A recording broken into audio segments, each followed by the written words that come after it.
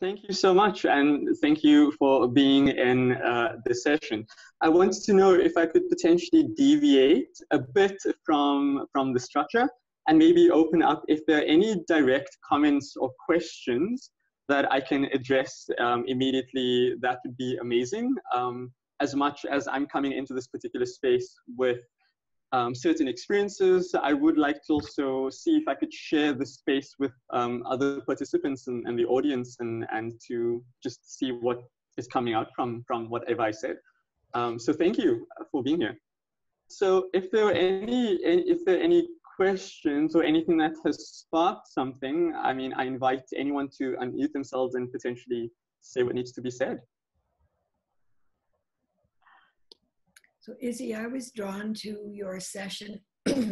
I really liked when you talked about the need to translate what's going on to young people. Like that's part of what's necessary. And I was also drawn to your recognition of the consequence of individualism is part of what we've gotten caught up in this trajectory of Western scientific thought, and the need to come back to connecting with all. Thank you. Thank you so much for that, Margaret. If there's any other maybe questions, I could respond. If not, I'll just jump straight into it. I'll say something. Oh yes, please go ahead. Thank you, Izzy. I'm here today because as an elder, as a former young spiritual activist, that was years ago. I'm grateful for this platform, and I'm grateful that there are young folks from different parts of the globe that are wanting to make a difference. That's where I started in my youth. That's where I'm at in my elderhood. So thank you for representing. Thank you for carrying the torch. Blessings. No, thank you so much. So if I'll just take those and then I'll jump straight into it. And if there's anything else that pops up, by all means, we'll share the space. Just in terms of that, and also just be in the latter comment, and being in this particular space, it's not by accident. Well, it somewhat is by accident that I find myself in social justice spaces or even into religious dialogue spaces. So a bit about me, I grew up in a culturally Islamic or Muslim household, and that also comes with a certain way of being. And I think it was 2009, and Operation Cast Lead had occurred, and this was the war between Gaza and Israel. And I was brought into a conflict. Now, I'd known about this for a while, but I think there was an emotional aspect or component to that drew me to wanting to know. Fast forward a year later, I find myself at the University of Cape Town studying Hebrew, being the only Muslim person to be in a class studying Hebrew. Both my lecturers were Israeli.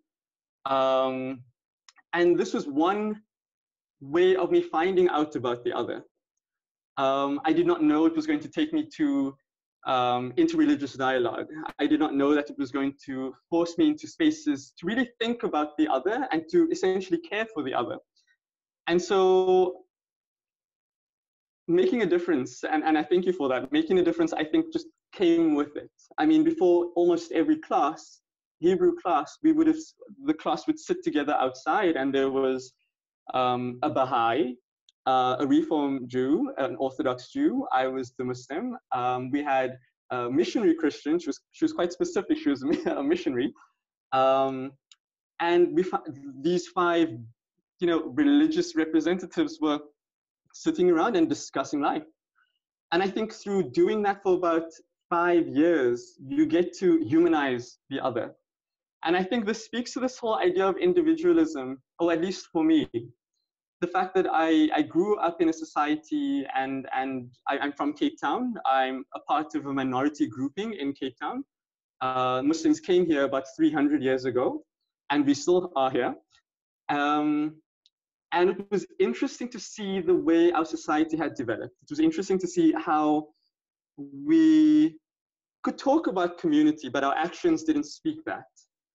And that for me was a bit concerning, because also South Africa comes from a particular background where one community was being privileged over another. And even being a person of color and being on the receiving side of oppression, there's another conversation that needs to happen, or that needs to happen. And it's, how do we actually connect and humanize, not only amongst peoples who are oppressed, but also the oppressors? Because these are humans at the end of the day. These are souls at the end of the day. And as much as that violence and trauma exists with those on the receiving end, we tend to forget that that same violence and trauma exists on those who are exerting that force. And so there was this need to come together, at least from my perspective, to come together. And this, was on the front of religion, was on the front of race, was on the front of gender justice. And it was, at its core, we were needing to attack this idea of individualism. We're needing to attack this idea of everyone for themselves. Because essentially we're all in the same boat, right? And if there are waves, strong waves, we will all feel it. We might not be as secure as others, or we might be even more secure than others on that boat, but we will all feel it. And it also just speaks to trying to understand this world. And I tell you, I started studying Hebrew in 2011. That was my first year at university. And it was definitely a process in changing the way I thought about myself as an individual, but also my relations to others, whoever they were. And that was a really deep journey that I think I'm still on, but I found my way. But it was also a journey where I needed to expose myself and to make myself vulnerable to particular ways of thinking that I think either my family or my extended family or my community are not ready for. And that's really helped me. That inner journey has really helped me, because I also teach Arabic to 15-year-olds, 16-year-olds. And as much as I teach a language, and I'm a linguist, and so I speak Hebrew, I speak Arabic, and I teach those languages as well. As much as I teach the language, I would like to believe that I try to teach life. Not that I know everything about it, but I try to give over my experiences to younger peoples so that they don't have to face the same obstacles that I've faced and I've struggled with. Or maybe if they are facing those struggles, I could give them a helping hand. And I think I draw this on my Hebrew Israeli lecturer. As much as she taught us Hebrew, she also taught us how to be, how to love, how to look at texts, whether it's the Old Testament, New Testament, and appreciate that. Whether it was to look at religion as a system, and how, and really think about how does the system function within our society. To make a distinction between the system that is religion and the gooiness that is spirituality. And I've received that from the most unlikely of teachers. This Israeli, a woman lecturer who's Israeli, and on top of it, a rabbi, a Reform rabbi, teaching a Muslim person how to be. And for me to go to my own peoples and to teach them, younger peoples, how to be. And when I do that, I help them make sense of the world. Because I know it can be a daunting task trying to make sense of what Trump is doing and what Trump is saying, or making sense of what's happening in South America, or even in our own country. Racial tensions are on the rise because of the socioeconomic levels and how race is associated and linked to that socioeconomic factor. And for us to make sense of that and to be more conscious of who we're working with, who we're living with, and how we are loving them. And that process has been an interesting one. And obviously this is and I'll end here and I'll just open it up if anyone wants to say anything. And then potentially continue afterwards, depending on time. But to say that it's a process. And it's something that I can't claim, because definitely, like Mr. Marshall had said, there were peoples before me who had gone through these same processes, these same similar experiences. And we draw on those energies, we draw on those experiences, but we're needing to, change it here and there so that it's applicable to a younger generation. Sometimes I don't even understand what 16-year-olds are going through. But we try to make it work for them. I'll just pause there if there's any responses or any questions. I'll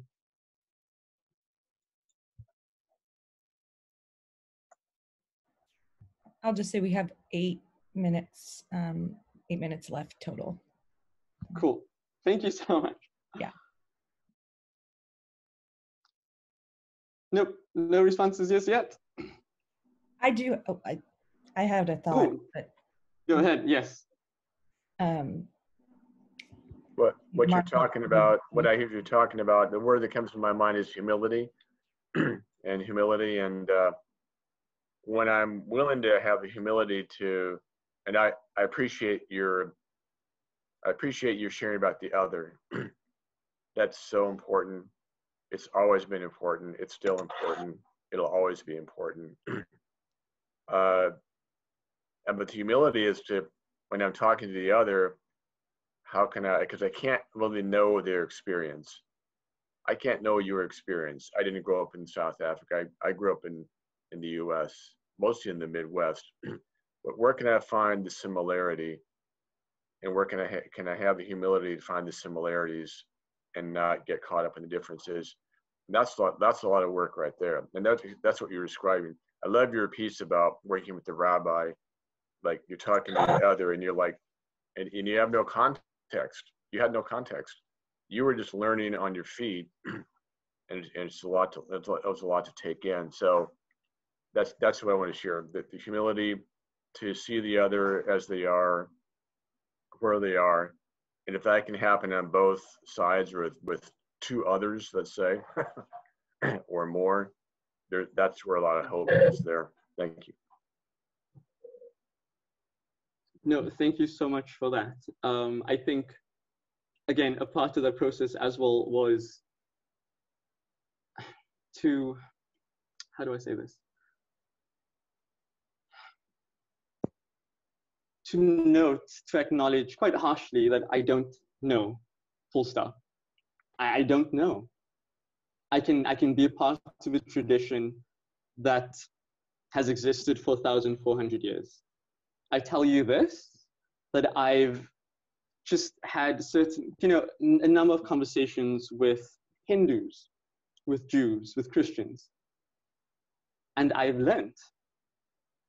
I mean, I think I know, as a Muslim, I would think I know everything. God has given me the answers. I know how to engage with the world. Full stop. I have it, khalas, we move on. But when you actually take time to sit down with someone and you listen without wanting to interject, you listen without wanting to give your input, and you don't, if I can describe it like this, you try to feel where they're coming from, not to see where they come from. When you feel where they're coming from, I think that's at heart engagement, that's at heart communication, which I tell you this again, that it's impacted me in how I now engage with others. Noting in this particular grouping, there are experiences here that, I will learn from, which is why I didn't want to do let me tell you everything, because I don't know everything. I can only tell you what I've experienced.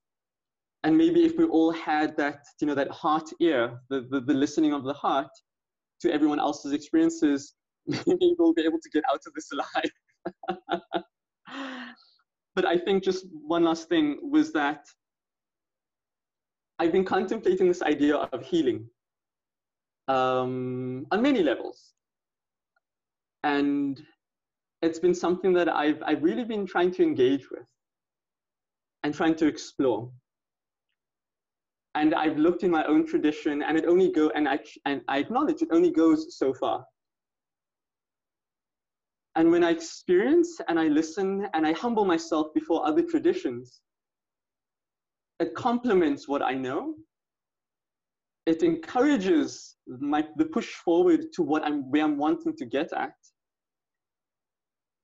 And it's me acknowledging that without getting into this unity of all religion, because definitely all, religions are diverse and different in their own ways and need to be acknowledged as that, is that they speak to this way of being that I think is universal.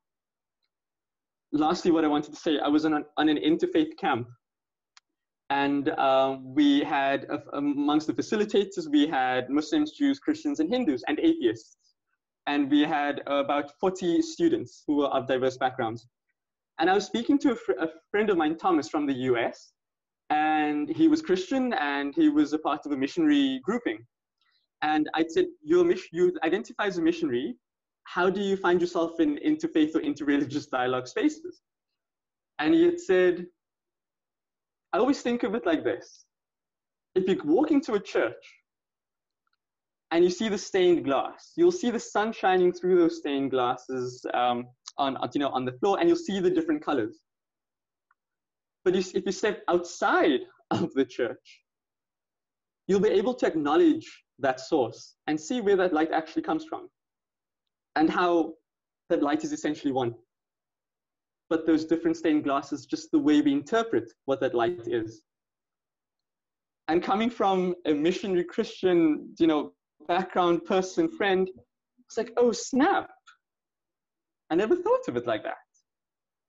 And so it's opening up to the learnings of other peoples, of other ways, not necessarily abandoning what I was born into, but seeing how is this world, how are these other traditions based complementing what I know, what I do.